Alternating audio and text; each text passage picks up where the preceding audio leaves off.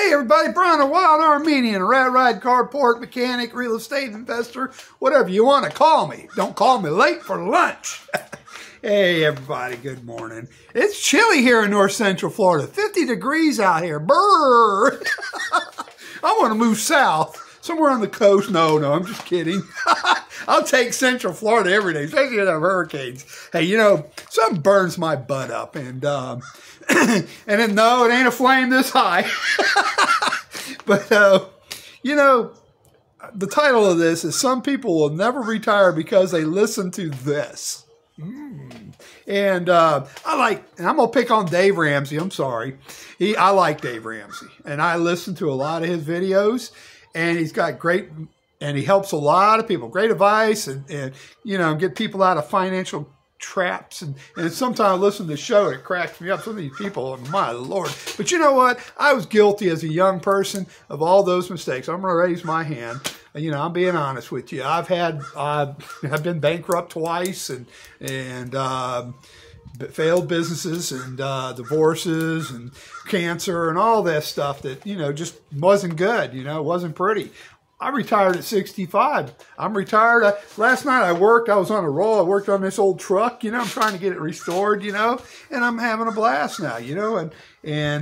So what I'm getting at here, sometimes if I listen to the shows, you know, and he's got these other folks on his network that work with him, these younger people, and they have their own little show spun out of the Dave Ramsey solution or whatever it's called. But a lot of them say, well, one of them said, well, you got to have a couple of million or $3 million to retire. And bullshit, you know, I'm sorry, you know. That's why people ain't going to retire. Some people get caught up into that. I heard that stuff back then too, you know.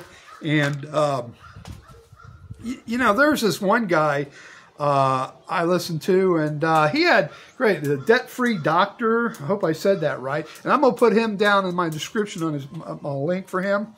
And he went through the Dave Ramsey. He was a doctor, and I guess student loans and everything. He was up to debt up to his ear. And he admits Dave Ramsey helped him. You know, he talks about it.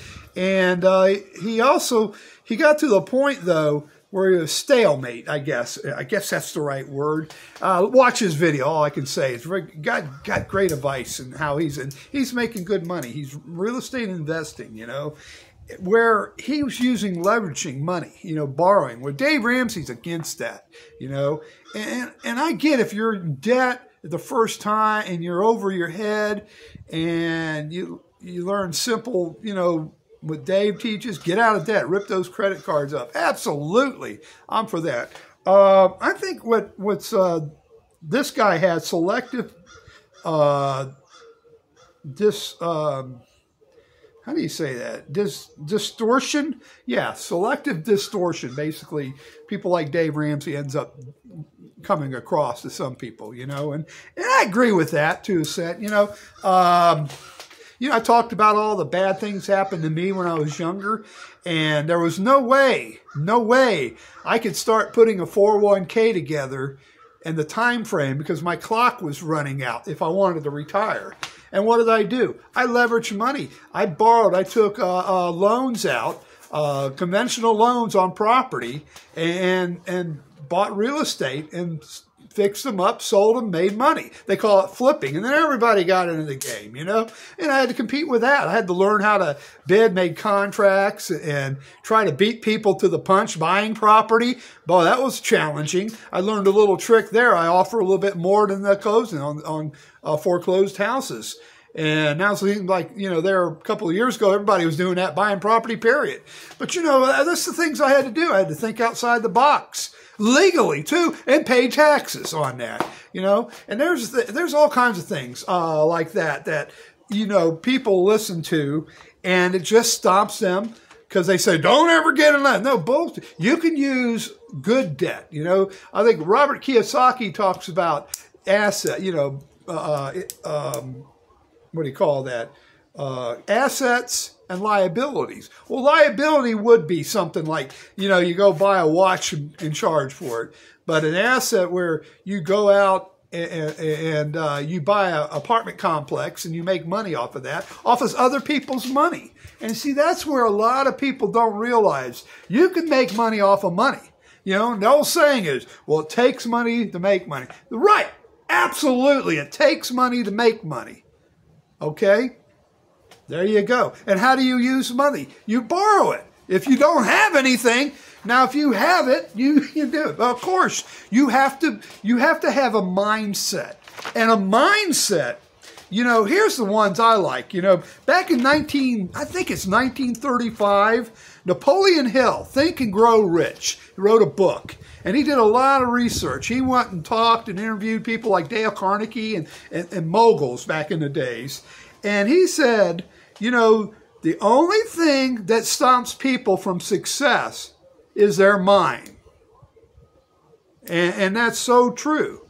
That's the roadblocks people put on there. Anything. And you listen to people. It's just like the economy. We got an election going on. That's a roadblock. You could weight yourself down. Now think about it. Napoleon Hill's book sold billions, I guess. I don't know, millions, billions, whatever. But I mean, and it made lots of people wealthy reading that book. Even generations before, you know, after, that weren't even born yet, okay, made money listening to his principles. And you know what? It's weird. That book was bought out in the Great Depression.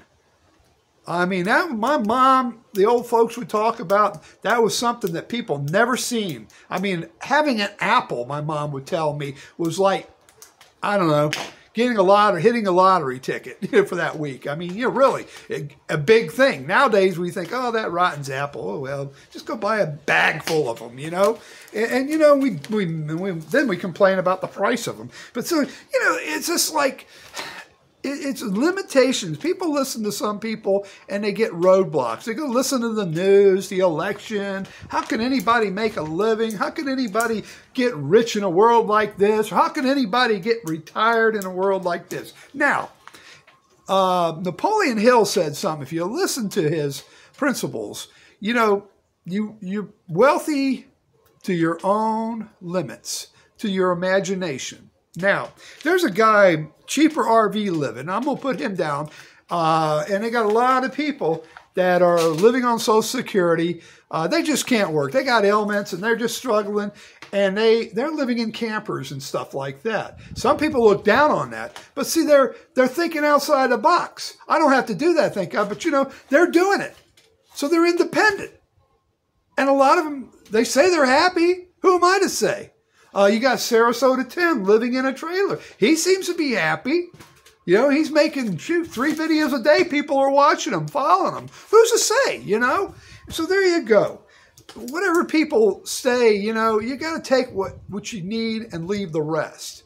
You know, take what works for you and leave the rest. I'm not, you know what? I'm going to make a disclaimer. I'm no financial advisor. I'm not a real estate broker or a realtor. I'm a real estate investor, okay? I'm a mechanic, carport mechanic, okay? And, you know, I ain't the best at that either, you know? I do what I can do, get by with these things. But that's my point, you know? And you know, and then a lot of people say, well, that guy on the Ramsey show is right. Think about it, Brian. You gotta have at least millions of dollars to retire. Rent's this much and that much. And the lifestyle. My lifestyle, don't change your lifestyle. How's that?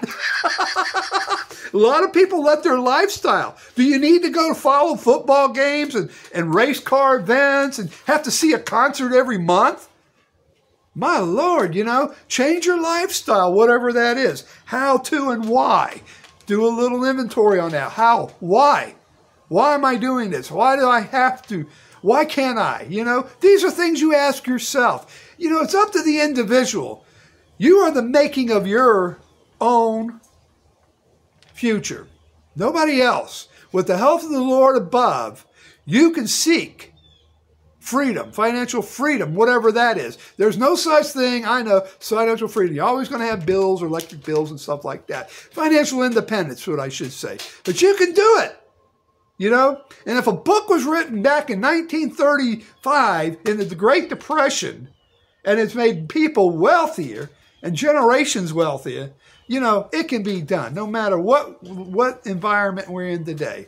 So with that, there's a lot of things important today. And before I start this, please like and subscribe. I don't get a lot of people liking my videos or subscribing and sharing. Please, I need all the help I can get. I'm a starving Armenian. I love it. Hey, anyway, a lot of things important today. My Lord Jesus Christ, amen. My wife, you know, oh, I better say that. My kids, I love them. My family, my friends. United States, yeah, salute. And you people, take care of yourself, and God bless you.